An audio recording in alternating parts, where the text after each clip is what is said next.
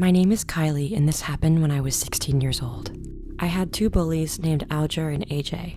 I wanted to tell my mom about my two bullies, but she'd probably hit me with a slipper if I did. I hated walking to school, not because I'm tired of walking, but because AJ and Alger would bully me on the side of the bridge. They'd take my money and threaten me that if I told anyone, they'd hurt me. One day, as usual, they took my money and threatened me, but before they went, I yelled at their back. "Screw this! I'm telling the teachers about this," I said. AJ then kicked me and I passed out. When I woke up, it was already nighttime. I was laying on the floor the whole day and AJ and Alger were nowhere to be seen. I just went home and didn't bother to tell my mom what happened. The next day I wake up and feel happy that it's the weekend and I don't have to deal with AJ and Alger. Someone then knocked on the door.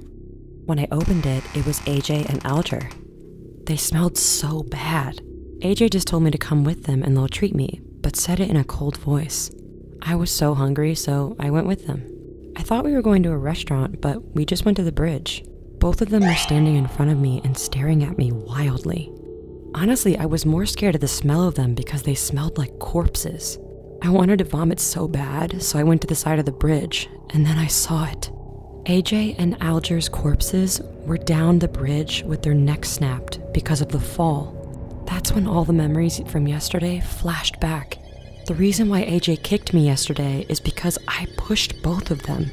Her feet hit me. That's why I fell down and my head hit a rock and I passed out. All of that happened yesterday. I looked back at AJ and Alger and they're getting closer and closer. Both of them then snapped their own neck, and just ran right towards me. When they disappeared, the smell was gone, but their bodies down the bridge still have that smell and always will.